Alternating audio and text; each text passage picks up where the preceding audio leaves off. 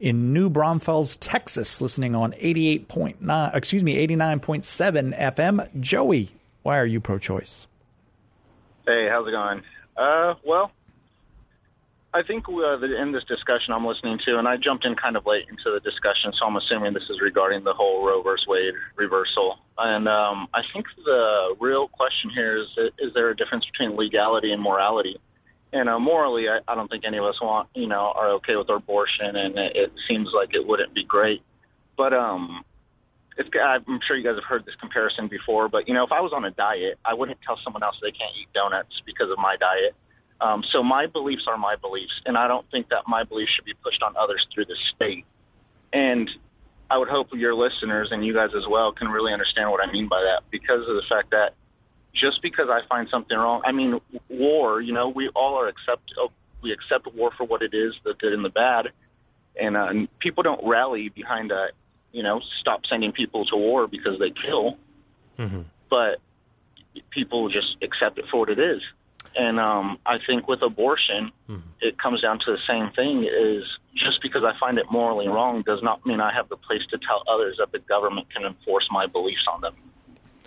All right, well, Joey, let me address both of your points, and then maybe we can have a little back and forth. First, when it comes to war, I think it's perfectly within people's rights to protest and make their voices heard that a government that they belong to should not engage in a war that they believe to be unjust, or even one that's just not practical, that is causing harm and has very little, if any, benefit. If someone believes a war is unjust, I think they have a moral obligation to protest and do what is feasible, what is possible for them. I mean, who knows? If they live in a totalitarian dictatorship, it may not be prudent for them to protest an unjust war, because all that will happen is they will end up getting killed and there will be no positive benefit to it. But if someone believes that a war is unjust, let's say in the United States, I think they would have a moral obligation to make that known, especially if the war is, for example, directly targeting innocent civilians, like children, for example. To bring your other point with donuts, I would agree with you that, if I'm not a big fan of maple bars, for example. I don't particularly care for them, but I'm not going to outlaw maple bars for everybody. You like them, that's fine. But let's say there was a donut that tastes really, really good for adults, just amazing, the creme de la creme donut. But it turns out this donut kills 20% of children who eat it. And some parents still feed their kids this donut, and there's lots of kids who are dying from this donut. Well, do you think maybe we should make it illegal for those parents to give their kids this lethal donut? What do you think of that argument? Oh, the donut, yes, I would completely agree. If you had a donut that killed 20% of the kids. Sure. And then to extend the argument, then if you have a medical procedure that kills 100% of children who are involved, maybe we should make that illegal, and that would extend the argument completely to abortion. See where I'm going? I see where you're going with it. That's why I figured you were going with it.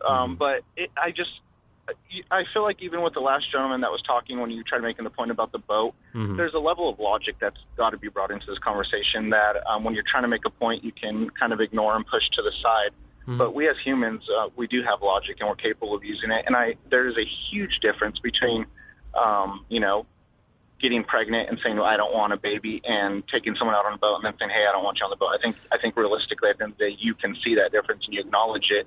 For the fact of debate, I could see why you wouldn't. But overall, I think... Well, Joey, let's talk about it, because Marcos didn't want to. He just said, well, you're unintelligent if you don't see that. I see there is a difference there.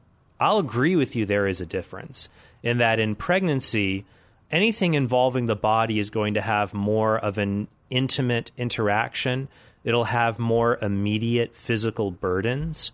But at the same time, I could change my boat example up to show that, we consider pregnancy, like if I spend 2 hours on in a harbor with Cy Kellett, the burdens that I'm sorry, Cy, I have to do this again. If I spend 2 hours on the harbor with Cy, and San Diego's a pleasant place anyways, I haven't incurred that much of a burden to let you be on my boat. Whereas in pregnancy, I'll agree with you, there are higher burdens. A woman gains weight, experiences nausea, pain, swelling, there are lots of other things that in pregnancy you feel more of a physical burden. But I could change the example. Let's say we're cruising the harbor and we end up out at sea because of a storm, and it's Cy and I on a boat with limited supplies, and I'm really hungry and I'm thirsty and I'm really suffering here. And I think I'll be, odds are I'll be rescued. At least I have a greater chance of being rescued if I just push Sai overboard and I keep the supplies for myself. Now, in that case, I think you would agree, even if I'm like at the point of like dying, I'm in a really desperate situation, do you think I should kill Sai? Oh, man, you're crazy if you don't push Sai overboard in that case. Really? I would complete. Yeah, if it comes down to my life on a boat with supplies for one person, I think that would kind of be a easy answer for myself. And well, I will. That's a very right. Well, I will tell you this. There was a R versus Dudley and Stevens is a British criminal case dealing with this. I think this is right. This is it. So it says that here's what's really weird about this case. Dudley and Stevens were shipwrecked with two other men, and one of them was a cabin boy named Richard Parker who fell into a coma, and they were worried they were going to starve to death. So Dudley and Stevens killed Parker to eat him, and later they were rescued, but the British courts actually found them guilty of murder, and their attorneys, their legal counsel, put forward an argument. It was an argument of defense based on necessity. And the court ruled that necessity is not a defense for murder, actually. That is still wrong. And I think most people, if you really do think about it, it is wrong to murder someone, even if you need to do that to save your life. Now, it's different killing someone who's trying to kill you, like in self-defense, that's one thing. But just murdering somebody so that you have a greater chance of living, even the courts have seen that that's wrong. Oh, and a crazy coincidence here. Edgar Allan Poe wrote a similar story before this, Sai, about people who were shipwrecked and they ate the cabin boy. Guess who the cabin boy's name was in the Poe story? What? Richard Parker. Oh, weird. The same name. So it's... But in any case... What's up with Edgar Allan Poe? That guy. That's a good bumper sticker. That's actually creepy. Right. So Joy, just to bring it all back, I'm not trying to be flippant about the differences here, but I do think that when we sit down and we do think about it morally, the differences are not big enough, they're not morally relevant enough to justify that even while pregnancy is more intimately involved in the body and people incur greater burdens when they're pregnant, that does not justify directly killing another human being in order to not have to endure those burdens. And also, I would say that most abortions are not motivated by the desire to not be pregnant. That's another point that a lot of people fail to miss, and that changes the morality of the issue a little bit. Because I would say 9 out of 10, at least 90% of pregnant women who go into an abortion provider, imagine it's 50 or 100 years from now, and the abortionist says, okay, we got 2 abortion procedures. Both of them will make you not pregnant anymore. But procedure A causes the child to die. Procedure B puts him into an artificial womb and you can have him back in 9 months. I think most people who want abortion, they don't want the child to return into their life in another 9 months. The reason they want an abortion is because they don't want to ever be a parent.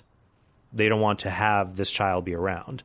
And so I think that makes it very, very different than if I choose to not give my bone marrow to Sai, if I choose to not let Sai use my body and he's dying. I know, I did it again. If I choose to not give you my bone marrow, Sai, and you live, you miraculously recover from your cancer, I would celebrate. But you'd never be on this show again. I know, it might be awkward between us a little bit. Yeah.